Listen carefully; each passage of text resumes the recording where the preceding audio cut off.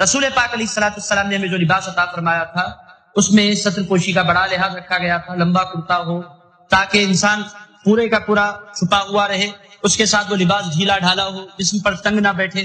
حضرت کرام یہ ساری چیزیں حضور پاک علیہ الصلوۃ والسلام نے ہمیں عطا فرمائی تھی، مگر اس کے برخلاف انگریزی تہذیب کے اثر نے ہم پر کیا کیا؟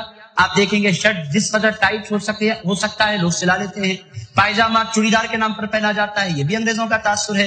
حضرت کرام آپ دیکھیں ٹی شرٹ پہنا جاتا ہے، ایک ٹی شرٹ پر میں نے دیکھا تھا، ٹی شرٹ پر صاف طور پر لکھا ہوا تھا ایم اے رینگلر۔ اب رینگلر کا مطلب کیا ہے؟ رینگلر کا مطلب ہے کمینہ، میں دنیا کا بڑا کمینہ ہوں، یہ نعرہ لکھا جا رہا ہے، اپنے سینے پر اس نے لکھ کر لگوایا ہے۔ حضرت کرام ایسے ایسے نعرے لکھ کر انسان لگواتے ہیں اپنے سینوں پر کہ آپ کو تعجب ہوگا، میں بے حیا ہوں، میں کمینہ ہوں، میں ایڈیٹ ہوں۔ آپ مجھے بتائیں یہ سارے نعرے ہمارے پاس تو نہیں تھے۔ مسلمانوں کا جو لباس تھا وہ انتہائی سیدھا سادہ، بہت اچھا، آپ دیکھیں گے اس کے اندر ایک ڈیسنسی ہو، ان کا کرتا ہو تو بہت لمبا، بہت ڈھیلا ڈھالا، بہت اچھا۔ حضرت کرام یہ مسلمانوں کا کلچر تھا، مگر انگریز گئے، ایک صاحب کو میں نے دیکھا، کبھی وہ بغیر برقعے کے نہ ان کی بیوی گھر سے باہر نکلتی، نہ وہ صاحب کبھی پینٹ شرٹ پہننے والے تھے مگر انتہائی شریف۔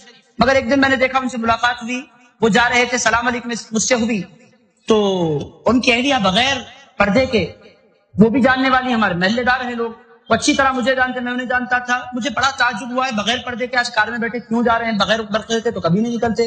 میں نے ان سے شام میں پوچھا بھائی آج کیا ماجرا تھا، آپ اپنی اہلیہ کو آپ نے برقع نہیں پہنایا، خاندانی آپ لوگ ہیں اور آپ لوگ بڑے عزت دار گھرانے کے ہیں، وجہ کیا ہے بغیر برقعے کے لے جانے کی؟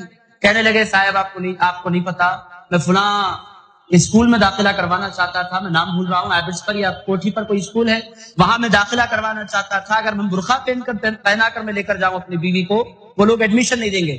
کہا کیوں ایڈمیشن نہیں دیں گے؟ وہ لوگ کہیں گے یہ پرانے دقیانوسی لوگ ہیں اولڈ سٹی کے، یہ لوگ پڑھنے کے لائق نہیں ہیں ہماری اسکول میں، یہ وہ لوگ سمجھیں گے، اس واسطے ہم نے باضابطہ ان سے کہا کہ آج ایک دن برقع نہ پہنے، ایک دن برقع نہ پہنے تو کیا ہو سکتا ہے؟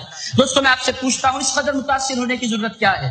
ہم متاثر ہیں ذہنی طور پر انگریزوں کے، اور اللہ پاک نے قرآن مجید میں کیا ارشاد فرمایا؟ ارشاد فرمایا ادخلوا فی السلم کافہ، اے لوگوں مسلمان بنتے ہو تو پورے کے پورے اسلام میں داخل ہو جاؤ، ولا تتبعوا خطوات الشیطان، شیطان کے نقش قدم کی پیروی نہ کرو، انہ لکم عدو مبین، شیطان تمہارا کھلا دشمن ہے۔